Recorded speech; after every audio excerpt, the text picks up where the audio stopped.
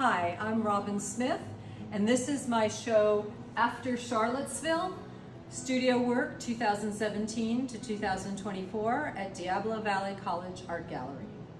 The work in this show from 2017 to the present is comprised of drawings, mixed media paintings, and a variety of prints. Drawing is the backbone of my practice. Everything starts with drawing. Drawing has always been at the heart of my practice.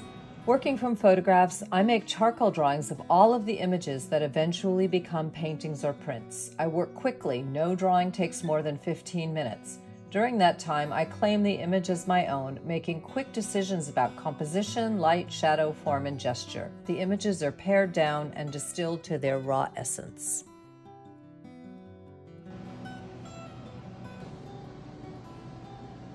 In this area, I am focusing a lot on the place of Virginia. I did a residency at the Virginia Center for the Creative Arts in 2017 and another one recently in 2024, thus the bookending of After Charlottesville.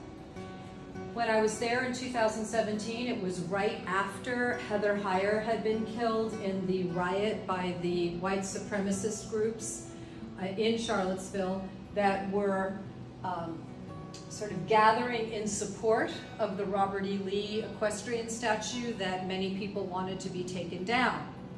Eventually that statue was taken down, but when I saw it after the riot, it was shrouded in black plastic, thus this image. So these pieces done at the Works in Vallejo, California, under the auspices of the California Society of Printmakers, explore this statue from its inception to its final state. Now it has been melted down, but this is the state that I saw it in. This piece called Sweetbriar is about the landscape of Virginia. I visited much of the landscape of the enslaved people's burial ground at Sweetbriar College, which this piece is about. This piece called 16 millimeter, it's a photopolymer etching. It alludes to the Ku Klux Klan imagery that is also in the Robert E. Lee pieces. And this is a newer piece, just completed in 2023, that has some of the imagery that I began my residency with in 2017. These are handbills that refer to the selling of, or the auctions in the 1800s that auctioned people, but they also, on the same auction block, auctioned horses and mules and furniture. So I printed over those historic handbills the bucolic Virginia landscape.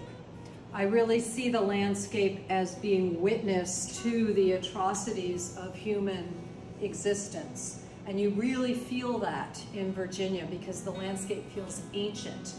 These pieces were recently done at VCCA.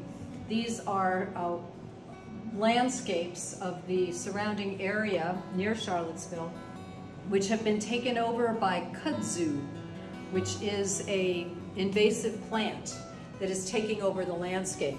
So we've got these enormous mounds of sort of a sculpture with a sculptural look that are quite beautiful, but in fact, what's happening is this invasive vine is destroying the Virginia landscape. So again, it is the landscape as victim and witness to humanity.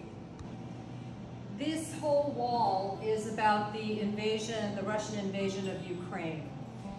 I selected the city of Mariupol as a touchstone for this series. This was the city in which the steel plant, the gigantic steel plant, was used by soldiers and civilians as a last place of refuge before the Russians destroyed it. And this whole series, which was ongoing for about 2 years, refers to the city of Mariupol and its destruction. This is another piece from the Mariupol series. In this long wall of mixed media paintings, I reference a lot of my travels, a lot of different places on Earth. Morocco, Brighton Beach in the UK. I have a lot about Iceland in here. These are mixed media works done with asphalt, gesso, casein pigments, and polymer transfers on wood. I tend to take seemingly disparate images like an old school bus being destroyed by vines, an alligator in Florida, and a beached, grounded ship from Iceland, from northern Iceland, and I put them together in ways that make some kind of sense to me, possibly to you. Not sure about that. In this piece, we have an old Icelandic ship that is juxtaposed with lava, and in these areas, we're looking at images of a time capsule from the New York World's Fair in 1964. How do they go together? You tell me. Herding sheep in Iceland, and the words of one of my favorite historians, Robert Caro. This is a facsimile of one of his manuscripts, and a bird in the shallows in Aptos, California. Parts of these are about my life, my specific life, but there are also parts of these pieces that are quite universal. This is a World War I image. This is a bridge in Iceland. And in here, we are looking at the numbers of 1 million dead of COVID. And here are commemorations of some of the people that died from the front page of the New York Times. So I put these things together so we can time travel. Destruction in the early part of the century, destruction in our own time, and possibly the hope of a rainbow bridge, which has a lot of different meanings. During COVID and lockdown, I was unable to travel, as were any of us, and so a lot of my imagery was about what was right in front of me during that very tough time. So the burned North Coast after the CZU fires, and in this piece I show a medical photograph of my heart after a sort of shocking heart attack that I suffered in fall of 2020. So this is from the series And My Heart, and I did a number of pieces in that series in print. So the burned North Coast and My Heart.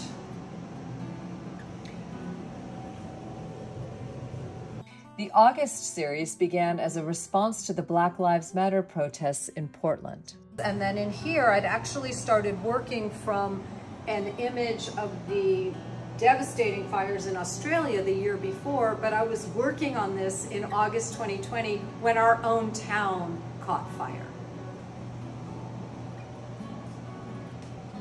Beautiful birds and Russian Cossacks, what can I say? And another piece about my heart. This is called Mane and My Heart, my horse's mane, and a photograph of my heart. In the cases, I am showing some of the ephemera of printmaking. Copper plates, solar plates, plexiglass plates, a collograph, another solar plate, and some of the inks. This is a lino cut. In this show, I have probably 6 or 7 different techniques of printmaking that are used in the works. As an artist, we so often make things, put them away. We see them sort of in a vacuum. Oh, this time frame, that time frame. But this show is such a privilege because it allows me to see the connections in pieces from 6 years. So from 2017 to 2024, when I thought, oh, this is a one-off, this is a one-off, I now can see the connections between all these different pieces, and that the whole 5, 6, 7 years comprises sort of a moment in time. And it's so lovely to be able to see that all in one place. So thank you, Diablo Valley College Art Gallery.